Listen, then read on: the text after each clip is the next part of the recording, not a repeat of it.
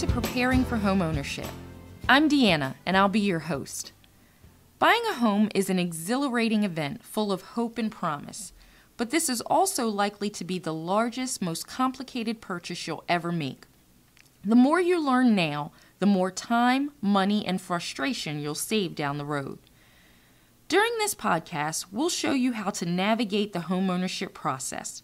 First, we'll examine how to get your finances in order and review how mortgage loans work. Then we'll look at several factors to consider when choosing a home and ways to locate one that's right for you. Finally, we'll explore how to make an offer and what to expect when it comes time to close. So let's begin. Having a financial plan is the first step to successful homeownership. Start by reviewing your personal finances. How much income do you have coming in each month? How much do you pay out monthly for living expenses like food, utilities, and transportation? How much do you owe on credit cards, loans, or other debts? Owning a home often costs more than renting. If you're currently worrying about making ends meet, you may need to learn to live on less in order to afford one. Next, take a look at how much you've saved. It's best to begin saving for a home long before you apply for the mortgage because there are many costs involved. For example, your mortgage probably will involve a down payment. This usually runs 20% of the cost of the home. In some cases, you may be able to put down less, possibly as little as 5% or below. Generally, the less you put down, the higher your interest rate will be. If you put down less than 20%, you may likewise be required to pay private mortgage insurance or PMI. PMI insures the lender against the possibility that you default on the loan. There are also several charges associated with closing, such as points, title insurance, and appraisal, inspection, and attorney fees. After closing, there may be costs for moving in or unexpected home repairs, and your mortgage payment is likely to run higher than your current rent. You'll also be responsible for all home maintenance and utilities. If you don't have enough money saved, you may find you can't meet your mortgage payment and risk losing your home. Luckily, there are tax advantages to being a homeowner. If this home is your principal residence, you probably can deduct all the interest you pay on its mortgage. This alone could save you loads on state and federal income taxes each year. You also may be able to deduct some closing costs and the property taxes you pay. Check with a qualified accountant to see exactly what tax benefits apply. During your financial assessment, request and review copies of your personal credit report. It's best to do this at least 60 days before you plan to apply for a home loan so that you have time to dispute any incorrect information you find. Consumer credit reports are compiled by 3 nationwide credit reporting companies, Equifax, Experian, and TransUnion. The Federal Credit Reporting Act, or FCRA, requires that each of these companies supply you with a free credit report every 12 months. To request one from all 3, go to www.annualcreditreport.com. This is the only website that's authorized to perform this service. Under the FCRA, you have the right to contact a credit reporting company in writing anytime you find an error in your credit report. They must then investigate your inquiry unless they can show that your request is frivolous. They also must forward any pertinent data you supply to the organization that gave them the initial information. When the organization receives this data, it is required to review it, perform its own investigation, and report back. If the organization finds that it provided inaccurate information, it must send a correction to all 3 major credit reporting companies. Finally, take a look at your personal credit score. This score will affect your ability to get a home loan. There are many types of credit scores, and each has its own method for computing how financially viable you are. The most common scoring system is known as FICO because it was developed by Fair Isaac Corporation. For a small fee, you can request a copy of this credit score from FICO itself or from one of the 3 major credit reporting companies. FICO scores range from 300 to 850. The higher your score, the better chance you'll have to qualify for a mortgage. If your score is very good, it also may help you obtain a lower interest rate. How does FICO determine your score? Several factors affect how it's calculated. Your payment history carries the most weight. It accounts for 35% of your score. 30% is based on your outstanding debts, how much you owe on home and car loans, how many credit cards you have, and if they're charged to the limit. The more credit cards you possess that are charged to the max, the lower your score will be.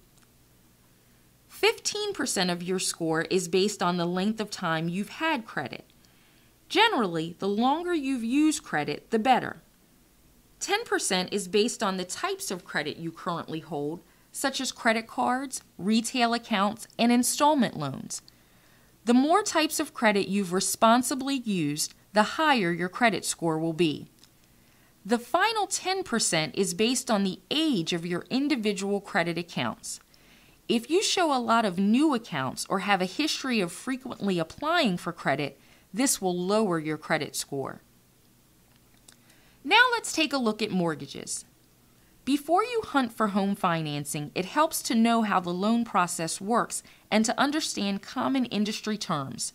For example, do you know the difference between a mortgage banker and a mortgage broker? Mortgage bankers are organizations that can originate and sell a mortgage directly to you. They also sometimes service mortgage loans, but are more likely to sell your loan to a secondary mortgage company soon after closing. When you use a mortgage banker, there is no middleman involved, and this may expedite the mortgage process. You also may avoid certain fees because you're dealing directly with your funding source. That said, it's important to realize that mortgage bankers are not banks and are therefore not required to follow the state and federal laws that regulate the banking industry. In some states, their loan officers do not have to be licensed. They may also be more motivated by their employer's interests than yours. In contrast, a mortgage broker is an independent consultant who can put you in touch with loans from several different lenders and help you find one that's right for you. Mortgage brokers are required to be licensed. They provide advice on how to qualify and help compile the information that's required for an application. Mortgage brokers don't get paid unless they close on the loan, so they generally work diligently to provide borrowers with acceptable financing. There are many types of mortgage programs. FHA and VA loans are two of the most popular with first-time home buyers. FHA loans are insured against default by the Federal Housing Administration. This means the lender won't be left high and dry if you don't make payments.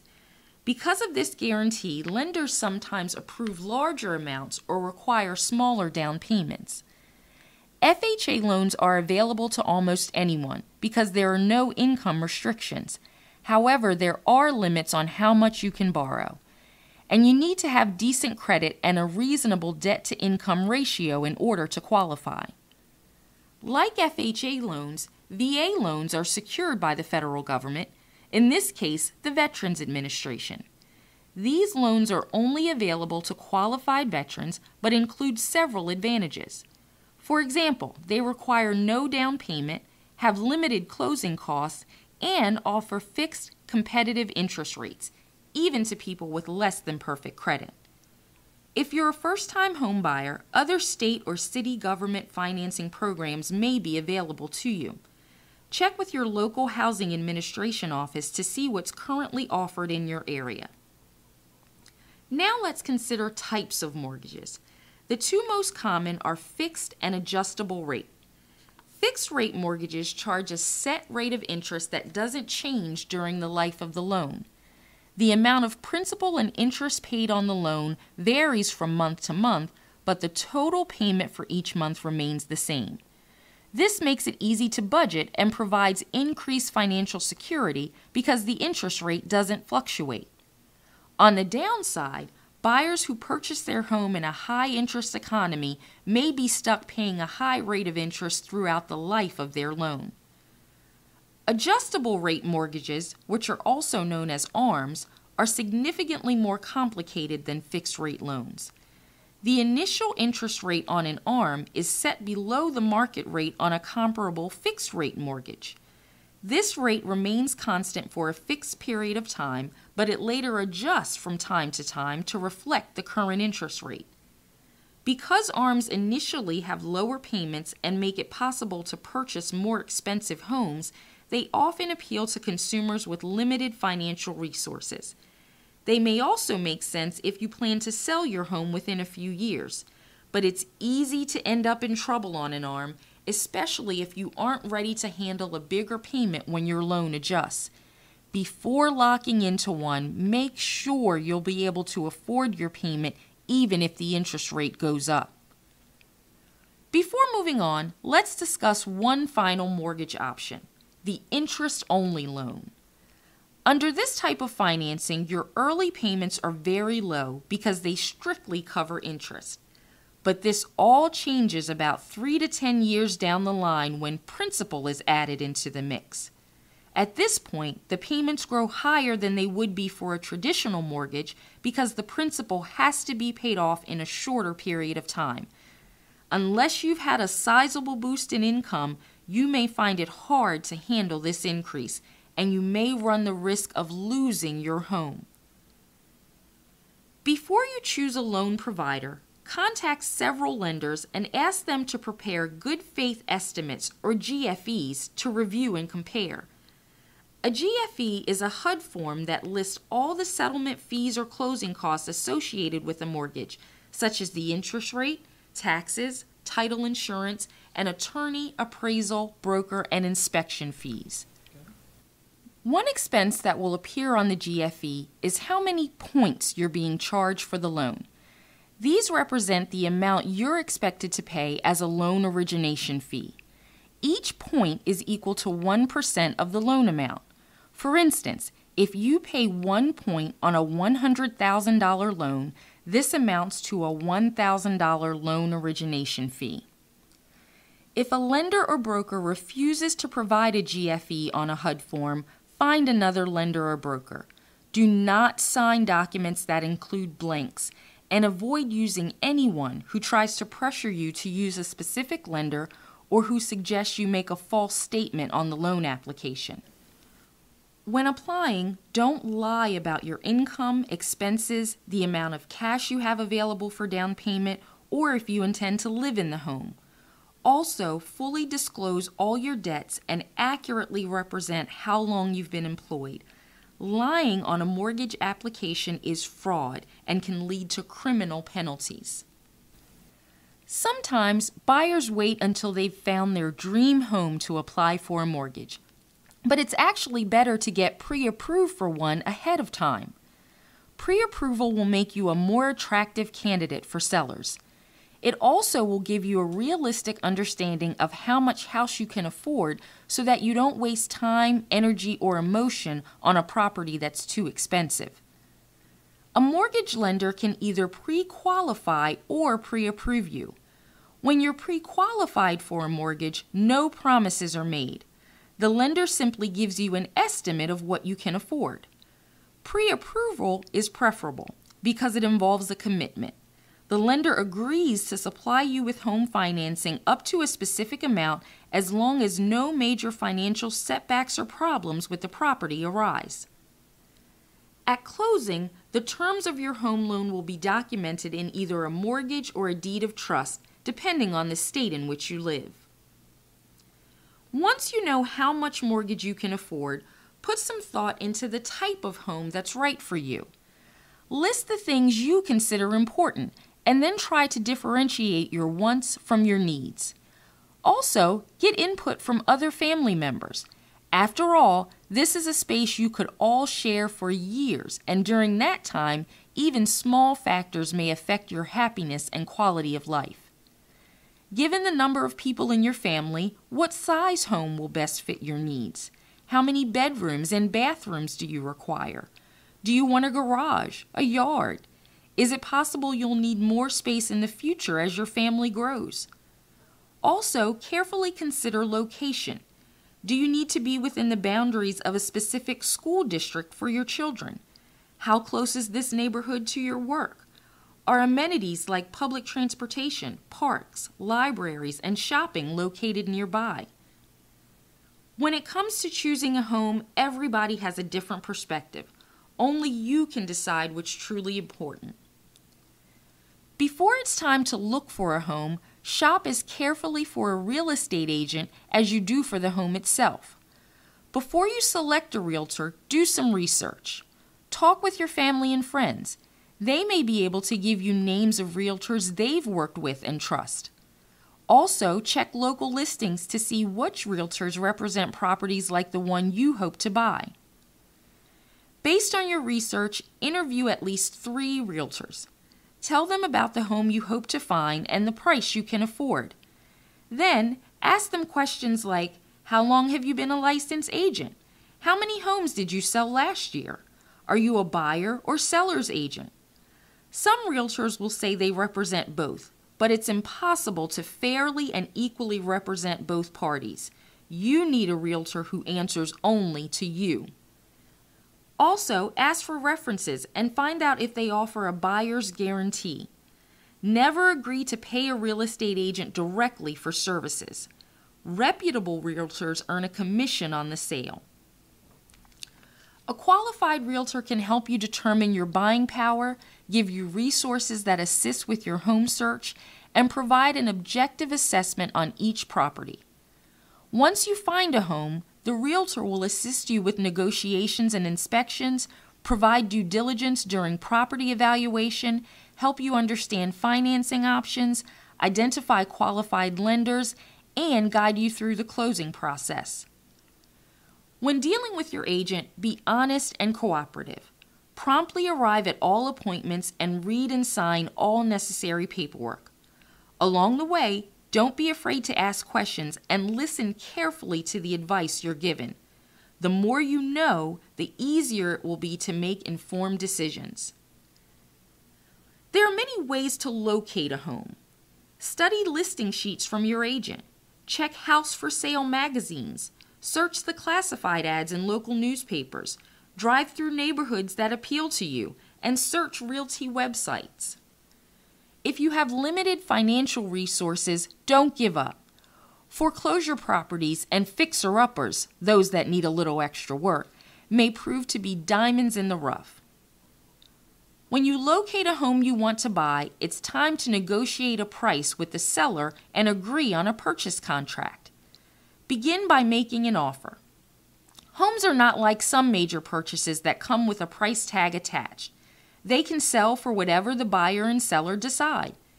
Your realtor or real estate attorney can help you come up with an appropriate first offer purchase price. When you make your offer, put it in writing and have your mortgage pre-approval in place so that you have maximum leverage. Also, be prepared to submit earnest money or a good faith deposit to confirm your commitment to the agreement. This money will be placed in an escrow account until the transaction is complete. Once your offer has been accepted, the next step is to set up and sign a purchase contract. This is a legal agreement between the buyer and seller that describes all the terms of the transaction. Depending on the state where you live, an attorney, real estate agent, or title company may help you negotiate and draft this document. Purchase contracts generally include the home address and a description of the property, the sales price and amount of the loan, deposit, and down payment, the names of buyer and seller and their agents, brokers, and attorneys, and applicable time limits that may apply to things like the buyer acquiring financing, the seller responding to the offer, the date of closing, and when the buyer can actually move in. The contract also contains disclosures made by the seller. What's required to be disclosed varies from state to state, but will include material facts that may not be apparent, but that may affect the sale. For example, if the roof leaks, if there's been a problem with termites in the past, or there's currently a boundary dispute, this could affect your willingness to buy the property and may therefore need to be disclosed. The contract also spells out the conditions or contingencies which must be met in order for the transaction to be completed.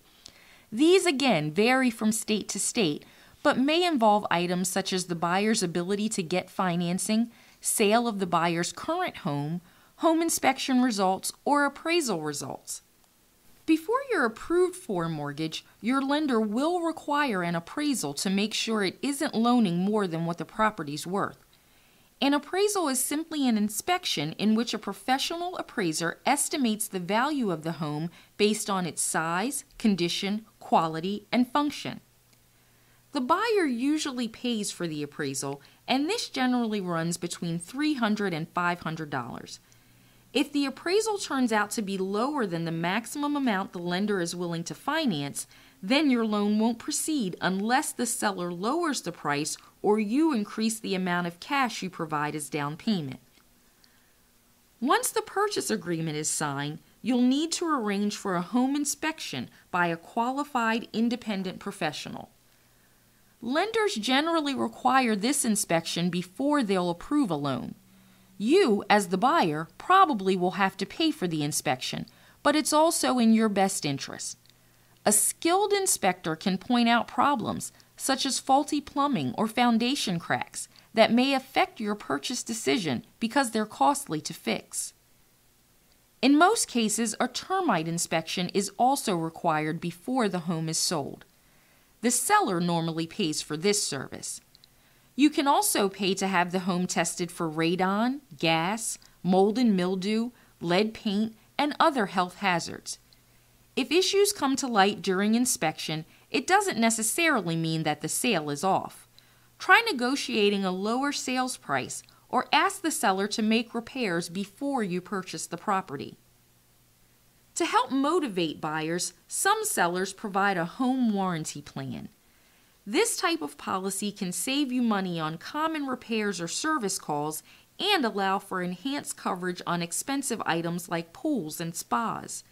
But it also may limit who you can use to make home repairs or only cover appliances and systems in specific circumstances. Once your loan has been approved and a commitment letter is accepted, a closing date is set for transferring the home to you. Prior to closing, your lender will require a title search to make sure that no liens or encumbrances exist. You'll also be expected to obtain title insurance as further protection against ownership problems. Shortly before closing, your contract may authorize you to make a last-minute inspection of the home. This is known as the final walkthrough. At closing, you'll also be asked to review and sign several documents. The sheer amount of paperwork can be daunting, but be sure to ask questions about anything you don't understand. Don't sign something until you fully grasp its meaning. The promises you make at closing will affect your life as a homeowner for years to come.